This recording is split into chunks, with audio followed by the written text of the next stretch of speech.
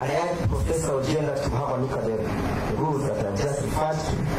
The lordship, you be kind enough to interrogate the circumstances under which that office shall be filled. Your lordship, it is on record, and I invite the court to take judicial notice, that there is a clear non-existence of a crucial state organ that's supposed to oversee the processes of filling of that office in the name of the Independent Electoral and Boundary Commission.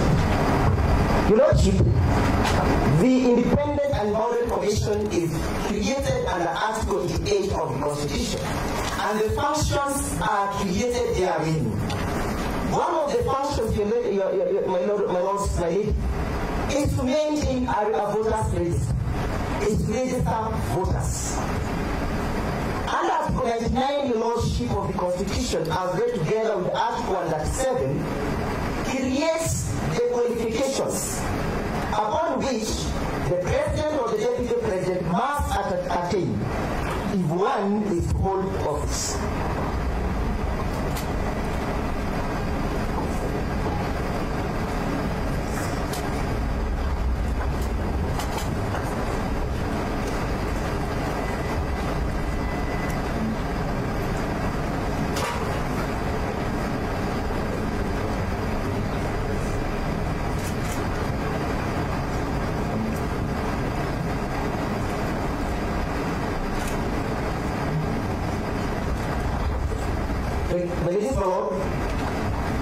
It is clear that the functions created under Article 99 of the Constitution can only be executed and or implemented by the Independent Electoral and Boundary Commission.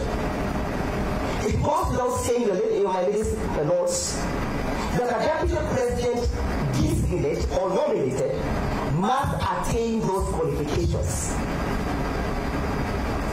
That is to mean, my ladies, my lord, that there must be an organ that will give a clean bill of health to say or to suggest that Professor Kindiki attains these qualifications. My lords, my ladies, I refer to the memorandum that was sent to the Speaker of the National Assembly by the President of the Republic of Kenya, dated the 18th of October 2024.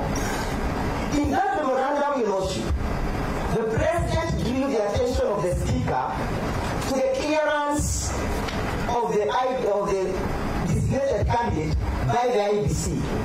And this is what the President had to say. Lordship, the President indicated that he had confirmation that Professor Kindiki meets and attains the qualifications created under Article 99 as read together with Article 113 of the Constitution.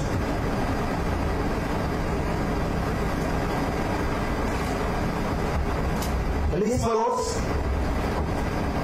when the President of the Republic referred to the IEBC, and I call upon the court to take judicial notice of that document, it was a presumption that that confirmation was done by the Electoral and Boundary Commission as created by the Constitution. Ladies and lords, it's my humble appeal that this honorable court just filed in my favor to issue the conservatory order on the basis that there is no clearance that has been issued by the IEBC. My lord, may I just seek your guidance? When Mr. Njiru started off, we thought it would be a simple and a straightforward application. But now, seeing the trajectory it has taken, he has raised an avalanche of issues for which we would require them reduced in a particular format so that we can seek instructions from our clients. So we're seeking that we get a formal thing that will enable us to seek instructions from our clients.